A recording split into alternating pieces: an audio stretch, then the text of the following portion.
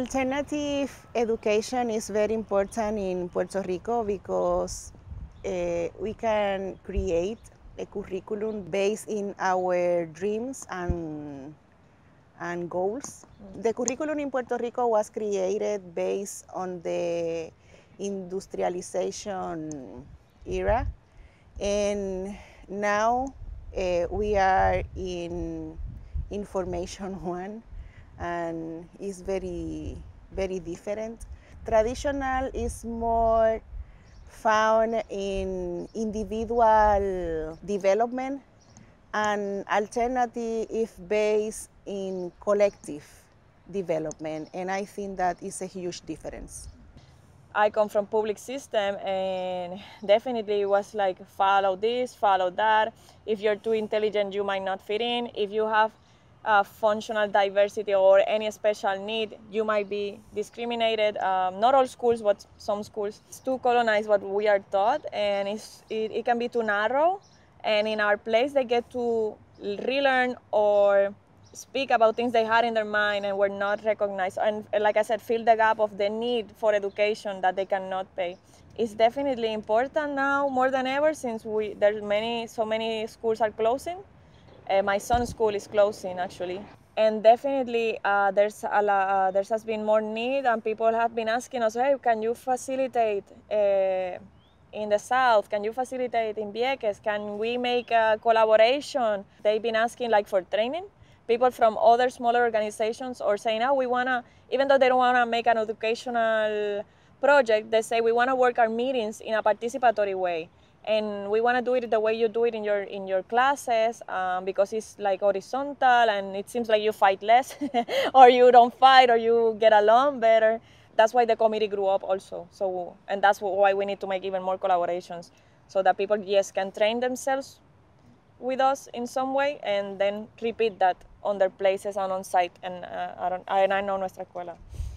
Yes, in our case, we are working very hard in healing stress post-traumatic, because many of our students lost families, and some families traveled to United States, and some families are now broken, and some families lost their jobs, and too many lost.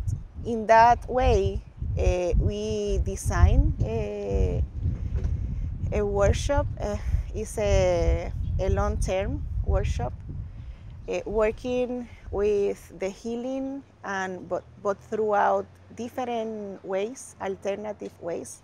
For example, we are working with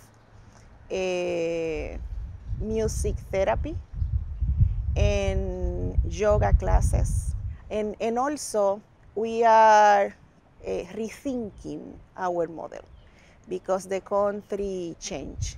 And if we are an alternative school that responds to the necessities of our people, we have to rethink everything.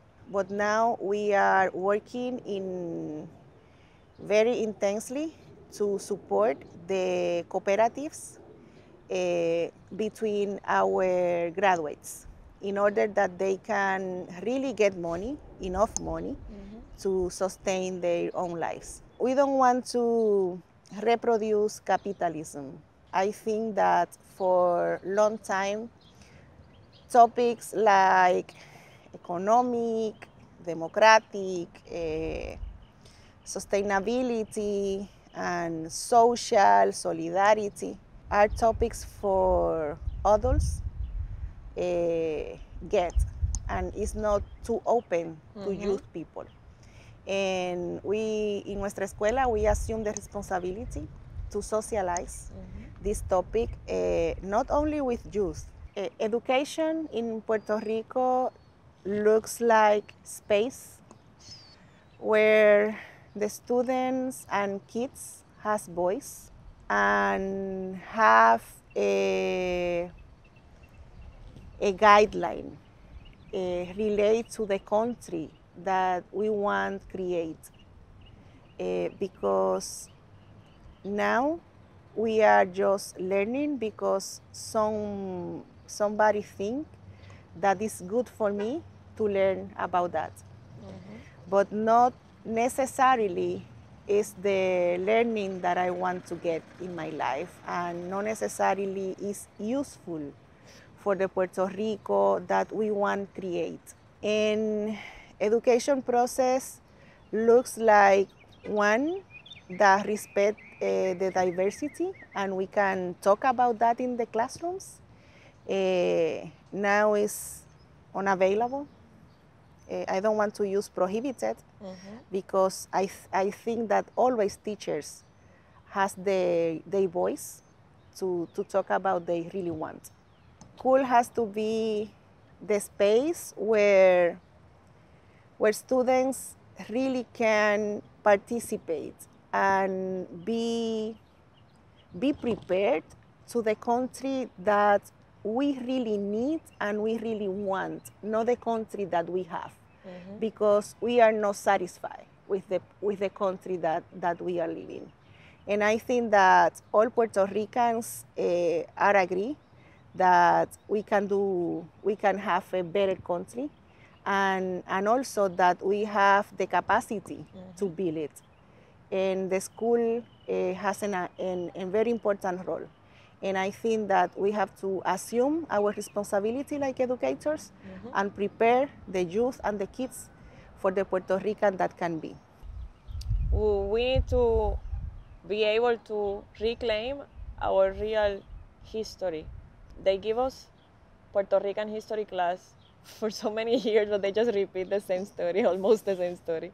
And so many people have been invisibilized. And also we need to learn about the history of the Antillas, the Caribbean, because it's all interrelated, and that gives us a strength. Like, oh, my Caribbean brothers did the same as I did. Let's go on. Also, as Yris was reminding me not to forget, we need the education to be free and accessible. Some people will say, oh, the school system is not working anyways, close it down.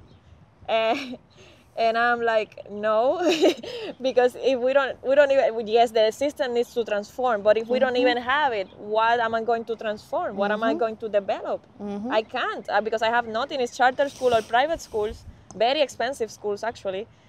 So where do I go? And yes, then it goes to the question of then reclaiming some of these schools that are going to be abandoned, creating new curriculums and creating safe spaces and reclaiming knowledge of what we knew about, for example, things we knew about the land, things we knew about the plants, things we knew about the medicines, things we knew about how to cook, basic things that have been taken away from us, and they have just given us junk food, for example, in a place where you can grow food any time of the year.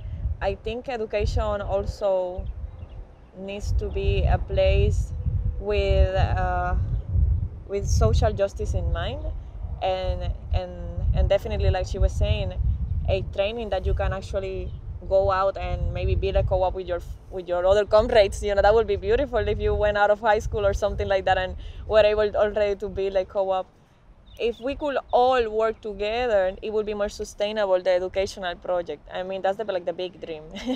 That would be the big dream, that we were able to think about education again as a community and collective effort, not parents on one side or adults who are jubilees on the other side and teachers away from us. Is a collaborative effort, especially on kids, because they say it takes a village to raise a kid. I learned that here.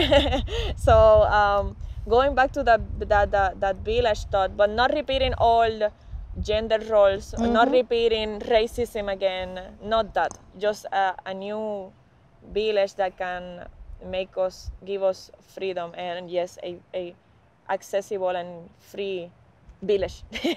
Because we, like she says, we have the resources, we have the minds, we have the tools. We might even have the money, but maybe they don't give it to us, maybe they will. But it's more than that. We need, again, our self-esteem. We need, again, safety also. We need safety to develop these things. and to keep standing up against all the historical oppression that we have gone through. Ay, gracias.